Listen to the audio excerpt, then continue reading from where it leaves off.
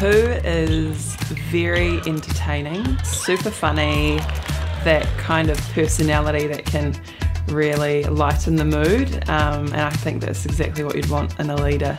At the time we were talking about values and how she was emphasising, you know, always be on time, always make sure that you're wearing the right things. So we're meant to be meeting at like 9 AM and she just slept in. I like rang her, I was like, yo, like, what are you up to? She's like, what? And she came half an hour late. So that was a great first impression for the young ones. I was like, yep, setting the bar nice and high hooch. I think like she's going to be the most fabulous coach in the future. Like her netball brain is so amazing, and I think that's awesome for our team this year, especially with so many young girls coming through. She's just got so much to teach everyone.